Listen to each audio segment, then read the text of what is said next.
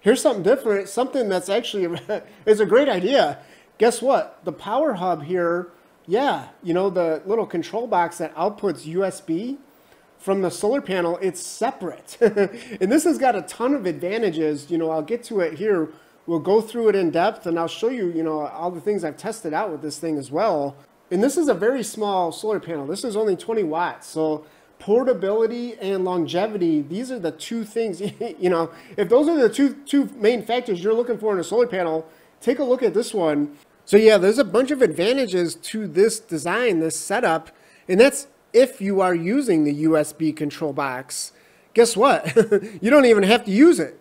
You could actually just directly output power straight from the solar panel. All there is that little output cable. It's a 5521.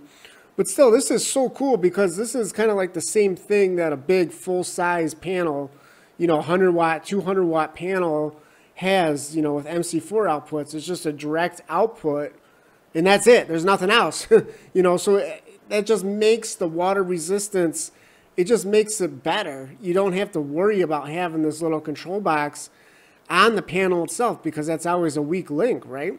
So, and then obviously you don't, you know, if you're going to use this connected straight to a power station or something and you're not using the USB box, you don't need to bring it and you don't need to have it on the solar panel. So it makes the solar panel lighter, thinner for sure.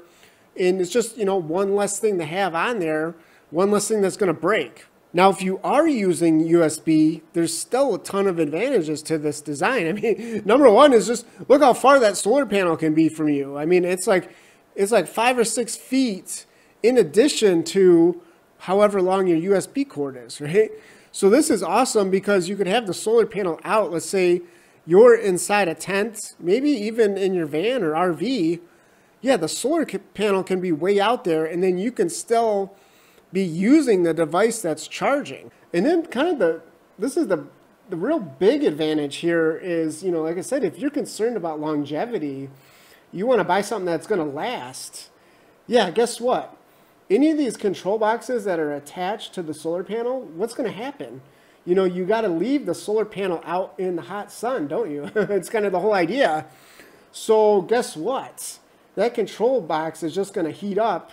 And then that control box itself is producing its own heat, isn't it? Because it's converting the solar panel voltage to the USB output. So internally it's heating up, and then yeah, the sun is just, you know, you can see you can see what's going to happen here. It's just going to shorten the life on it, isn't it? Because yeah, heat is the number one thing. It's the number one thing that kills like any kind of electronic device. And you know, so the solar panel itself is IP67 because the front part is coated, yeah, ETFE. So they use the best coating here too. You know, it's not the cheaper PET coating. This coating is fantastic. In fact, you know, it's basically almost as good as glass and it'll last almost as long. It's almost as transparent, but yet it's very light and it's not going to break, is it? So yeah, it's just an awesome coating. And then the rest of the solar panel is actually got this like waterproof coating on this like polyester cloth. And so yeah, I did test this thing out. I tested it with the Jackery 160, as I mentioned, my smartphone and my Chromebook. So we'll get to that here in a second. But yeah, so I tested it 2 ways as well, just laying flat on the ground because there's no kickstands with this product. You know, again, it's just, the whole idea here is to get just enough power to charge up your phone, basically. That's what this panel is for. Now, you know, so I did actually, you can see here, yeah, I kind of angled it up. I leaned it up against my Jackery, and actually I was kind of surprised. You know, the Jackery is very small. It was able to hold it up, and the panel actually stayed flat too, like, you know what I mean? Like it didn't try to fold in and stuff like that. So the Jackery 160, as I mentioned, only has PWM. So yeah, it's probably not getting all the power that's there. I was getting 13 to 14 watts. And yeah, so with MPPT, probably would have got a couple more watts, you know, maybe 15, maybe 16 watts, something like that. Which, yeah, it's only a 20 watt panel, isn't it? So, you know, as you know about solar panels, you're never going to get the rated output. I mean, that's like a very unusual circumstance. And the thing that did surprise me as well, when I just had it laying on the ground, it was still getting 11 watts. So just flat on the ground. Now, of course, you know, we're in April now, so the sun is getting higher in the sky, but still, I thought that was pretty impressive. And because this thing does have that direct output, you know, the 18, 19 volts without the control box, yeah, you can use it with any power station, any power station. And they do mention that this thing has a smart chip inside of it as well. So, you know, if a cloud passes by and the power obviously is going to drop when you're using this USB output, guess what? Yeah, when the sun comes back out, it's just gonna go back to where it was. And in fact, even when a cloud passed by, as you can see here, my phone still said it kept charging. So kind of cool that this, you know, this USB output will actually give you reliable charging.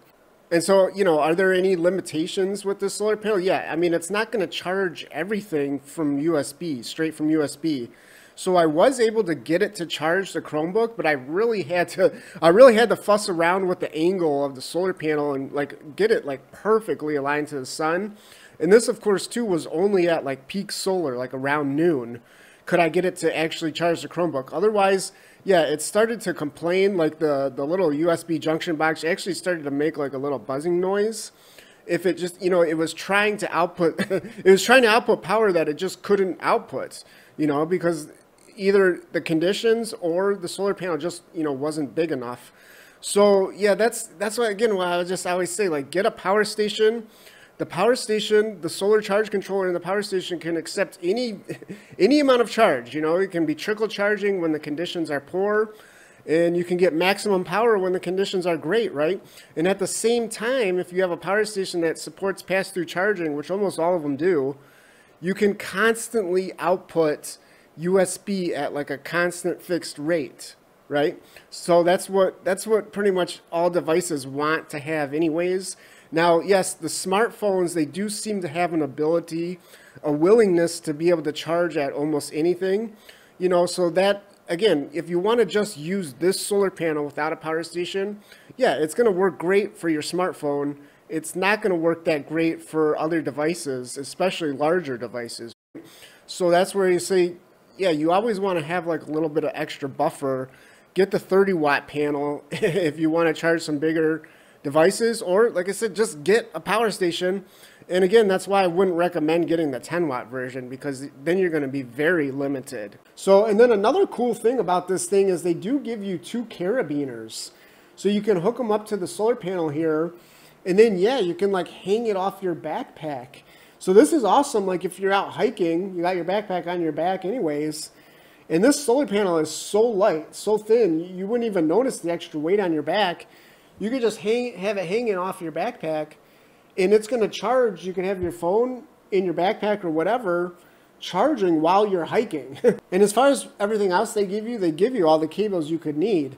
So they give you that extension cable to attach that control box power hub to the solar panel. And then they also give you a male-to-male. These are, by the way, it's all 5521s. But they do give you an adapter for 8mm for like Jackery and Bluetti.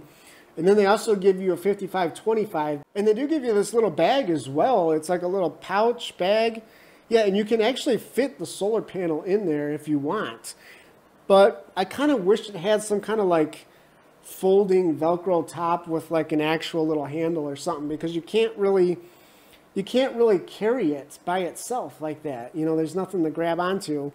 But I guess, yeah, the main appeal here, the main concept with this product is you're going to have your backpack or something with you anyways, right? So it can slide right into your backpack there. And like I said, you hardly even notice it's in your backpack.